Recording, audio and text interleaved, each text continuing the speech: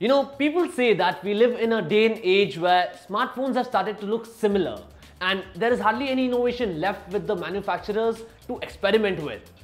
Well, there is still one company out there that believes in reinventing rather than recycling, and this phone is a prime example of that. For those of you who do not yet know me, my name is Sid, and this is LG G5, LG's latest and greatest flagship that seeks to take on the competitors by offering conveniences that they lack. But is it good enough? How does it fare against the competition, and most importantly, should you be buying one? Well, you'll find answers to all that and more in this video review.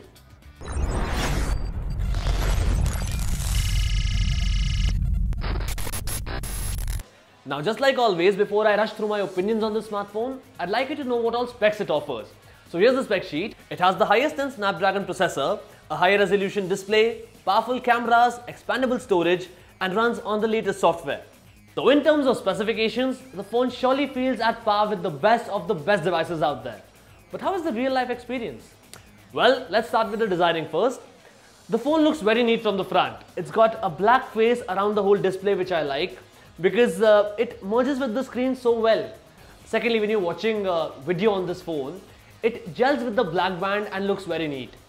Apart from that, you've got curved metal on the sides, and overall you've got a almost metal design. I say the word almost because the bottom is left plasticky, but LG has an excuse for that because the bottom comes out and along with it comes out the battery. And in times where companies are ditching removable batteries in lieu of metal designs, kudos to LG for coming up with this innovation and striking the right balance between the two. But the best part is that you can swap this lower module with something of your choice. If photography is your passion, snap in the camera add-on. And if music floats your boat, then swapping the speaker might help. This seems like a big leap towards the future where you are likely to see more of modular phones. So, is the design perfect? Well, I'm afraid not. The ideas are good, but the execution could have been better. Firstly, LG tries to coat the whole phone with metal in order to hide the antenna bands, which is a good thing to do. However, it also makes the phone appear cheap. Secondly, this metal makes the phone slippery. Thirdly, the camera lens protrudes out from behind, which makes the phone wobbly when lying on flat surfaces. And also, this may be a design defect, but the USB Type-C connector down below, the port protrudes out and it's razor sharp. But the biggest annoyance here is that while it's cool to be able to swap in accessories and put in modules, it's very cumbersome on this phone. I mean, you have to restart the whole phone because the battery is attached to the bottom module and not the phone itself, which means every time you have to snap in a new module or you have a mood swing, you'll have to reconstruct the whole phone. And while I'm a big fan of swappable batteries, removable batteries, it's so difficult to change the one on these. I'm in fact worried that I might break the plastic hinge one of these days. So, in terms of designing, the crux here is that the designing is fair. It's nothing spectacular, considering that Galaxy S7 Edge is walking in the town right now. And whatever little conveniences it offers, they are not as smooth as they should have been. But the phone feels very compact to hold, and the primary reason for that is the 5.3-inch Quad HD screen it has. It's neither 5 nor 5.5, it is something in the middle and it does feel right. Though I expected it to be a bit brighter, especially in the sun. But the screen is particularly good when it's turned off, because it still is on. The phone comes with an always-on display, which I did not find to be as useful as the one on Samsung or Motorola. But overall the display is decent. However, Samsung Galaxy S7's AMOLED panel is miles ahead. But now let's talk about some place where this phone will give stiff competition to the other peers, and that is performance. The phone runs on Qualcomm's latest and greatest Snapdragon 820 processor coupled with 4 gigs of RAM. And the overall result of all this circuitry is a powerful phone that is good in all tasks you do with it. May it be routine tasks like web browsing and opening apps, or intensive tasks like gaming. And talking about gaming on the smartphone, the hardware is currently one of the best you can get out there, and hence it can run all the high-end titles with absolute ease. There is no shortage of horsepower on this one. And if you are concerned about the battery part of running games, it has a power-saving gaming mode too. But the only issue I have with the gaming experience is that the placement of speakers does not feel very right. My fingers kept naturally covering the speakers, which are otherwise loud enough. And now I want to talk about the software on LG G5. It runs on Android Marshmallow and you get all the latest features that come with it. But LG tops it up with its own UI, and there are a couple of things I like in this UI. You can customize themes, animations, on-screen button layouts, and even keyboard. Plus, you get some useful apps from LG preloaded like Quick Memo and LG Health. But there are some things to dislike here too. Firstly, it doesn't come with an app drawer by default, which makes it look more like a Xiaomi device. And there's an easy mode here which is not at all easy to use. But all that can be fixed by installing a third-party launcher. Yet, even then, the user interface lacks class. In fact, it reminds me of yesteryear's TouchWiz. So, in short, the software feels a little inconsistent. And what else feels inconsistent is the fingerprint scanner. It is on back, which I do not admire much because it means that when the phone is lying on its back face up, I cannot unlock it. But the fingerprint scanning is very fast. Only if it recognizes your fingerprints. Because there were a lot of times when it just refuses to accept your fingerprints. And that is not acceptable for a phone that costs you so much. But where this phone charms is its cameras. It has two cameras at the back, a 16 megapixel primary camera which looks the same as the LG G4, but now you also get an 8 megapixel wide angle camera which can fit more detail on the same frame. In fact, it can capture a wider field of view than the human eye. And you can keep swapping between the two cameras with a tap, even while you are recording a footage. Also, there is this mode where you can click through all the three cameras on this device simultaneously. Talking about the stock camera app, it is pretty loaded in terms of functionalities, may it be fillers, filters or modes like slow-mo, time-lapse and professional.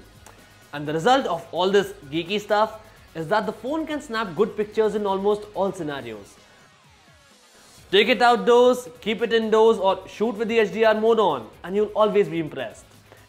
In fact, when the light is low, the camera feels adequate, and when the light is too inadequate, the LED flash is there for you. Coming to the front camera now, it has the same 8 megapixel camera from the LG G4 and it's good too. In fact, like the iPhone, it has the screen flash for low lit areas, which you will thank when you look at your selfies the next day.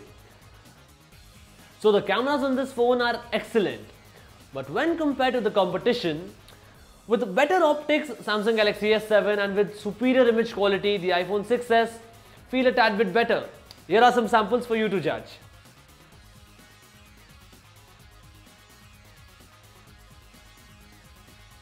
Now I'm going to talk to you about the additional features you get on this smartphone. So first up is an IR Blaster, which allows you to control your household devices by turning your smartphone into a universal remote. Next up, this phone also has FM radio in this era. Apart from that, features like USB OTG and NFC are also present here. But wireless charging, a feature that was present in the LG G4, has now been omitted. And talking about charging, let's come to battery. It has 2800 mAh of battery, which I thought would not be able to last me throughout a day. However, I'm happy to report that even with above average usage, it will easily pull you throughout a day. And when it does get low, you can always pop in the charger. It supports Quick Charge 3.0.